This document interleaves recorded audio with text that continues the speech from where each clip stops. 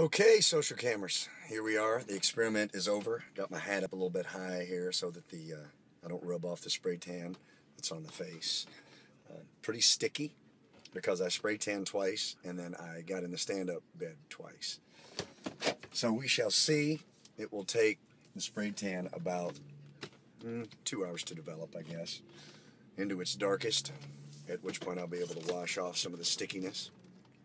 So we will see.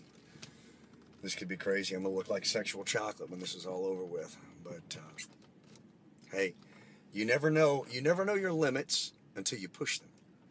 So I am pushing the tanning limits at this point.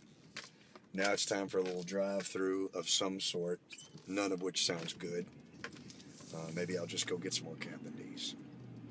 I don't know. That's what Biscuit and Dix would do. So maybe I'll just, in their honor, go get some more Captain D's.